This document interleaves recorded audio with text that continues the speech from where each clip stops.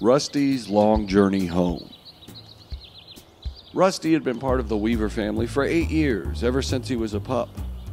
On the day the Weavers were moving, someone left the gate open and Rusty got out. By the time he returned, the Weavers and the moving van were gone. Rusty sat by his bowl waiting for him to come home. Saturday night turned into Sunday morning. Rusty realized they were gone for good. It was his fault for running off. He needed to find them. The next day, after a quick interrogation, he got the answers he wanted. I'm not supposed to tell you this, but they moved to Campbell Street in Sweetwater, Texas. Rusty made the mailman Google a map. Then he left Wichita and started out on his 600-mile adventure.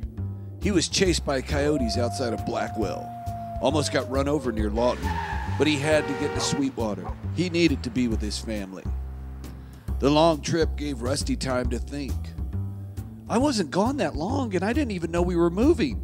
Plus, they never leave the gate open. And if they were planning on taking me, why didn't they pack my dog bowl? And why did the mailman say he wasn't supposed to tell me where they went? Things just weren't adding up. When Rusty arrived in Sweetwater, his worst fears were confirmed. Rusty, you found us. Hooray, you found us. We looked for you everywhere, buddy. What a crazy mix-up, right? It was Carol's idea. She's mad because you shit on her Persian rug. I see you notice our new dog, Butch. Again, that was Carol's idea. Me and the kids had nothing to do with it. You know what a hard-ass she is. It's a miracle. Rusty's home. No, Devin, stay back. Look, Dad, Rusty wants me to give him a piggyback ride. Okay, Rusty, you made your point. Devin, why don't you run inside and tell everybody Rusty's back? Rusty, I'm truly sorry about all this. From now on, I'll buy you expensive dog food, you can bone Butch as much as you want, and continue to crap on Carol's rug. It'll be better than before, I promise.